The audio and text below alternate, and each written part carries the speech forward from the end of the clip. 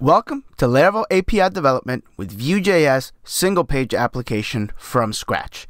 The following episode is going to be an excerpt from the full course now available on Udemy. If you're interested in developing robust Laravel APIs with a front end built on Vue and Tailwind CSS, then this is the course for you. We go into great detail talking about things like authentication, testing, Tailwind CSS, Vue JS, Laravel, PHP unit, and so much more. So I hope you'll join me for the full course. Go ahead and click on the link in the description to get sent to the Udemy page where you can purchase the full course. I hope you enjoy this episode. Now that we have some routing in place, let's start taking care of our front end.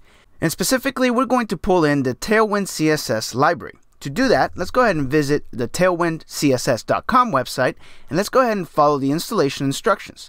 Click the Getting Started button, and first and foremost, of course, npm install is required. So let's go ahead and run that command now. Back in our project, simply paste that command in, and this is going to add Tailwind CSS as a dependency. However, this is not enough. We still need to add this to our CSS file, and what these three commands will do is it will actually bring in the three Tailwind components into our CSS file. Let's go ahead and copy these three commands, head back to PHP Storm, and then this is going to go inside our app.scss file. This is the file that got emptied out whenever we used the preset none. So now it's time for us to fill it back up with some Tailwind classes. So we have the three Tailwind classes, but we're still missing a couple more steps. So let's keep scrolling down. And the first thing we need to do is create a config file. Now the way Tailwind works is, of course, it's got a bunch of defaults and they're all fantastic. But if you need to customize something, that's where the Tailwind config file comes into play.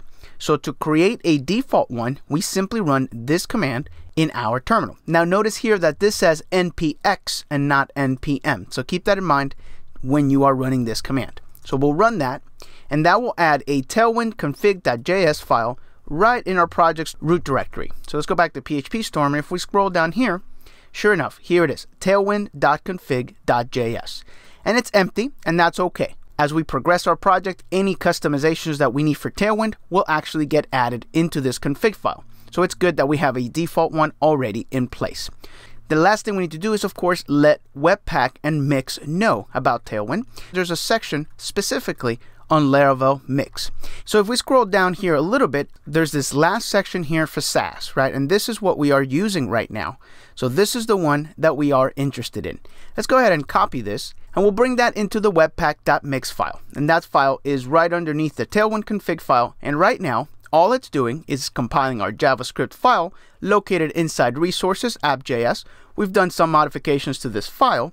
And then when it's done, it's going to put the final file inside public/js. Then it's going to do the same thing for our Sass file. This file that we just modified right here, this is where it's getting pulled in. Notice how there's a reference to it right at the beginning. And the same as the line up here, it's going to put it inside the public/CSS. Let's go ahead and paste this command right here. And right away, we can tell that this line and this line are exactly the same. So we can actually just replace that with that. So that pretty much matches up. Now the last thing we need to do is go ahead and fix this Tailwind config path, because right now it just says path to your Tailwind config. Clearly that is not the correct one. As a matter of fact, all we have to do is just delete that because it is in the current directory. Remember, they're sitting right next to each other right here.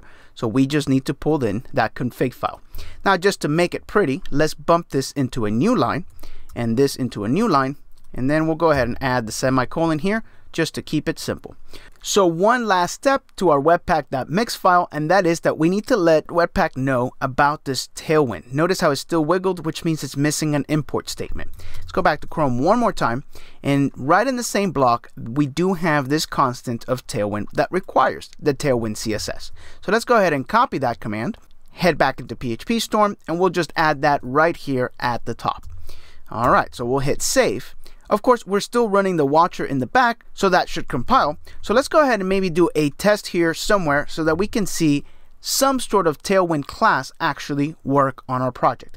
So let's pull open the login.blade.php file, and this is riddled with classes from Bootstrap. But of course, we're going to have to recreate a lot of this stuff in Tailwind. As a matter of fact, I've got a design mock that I want to use for us to implement.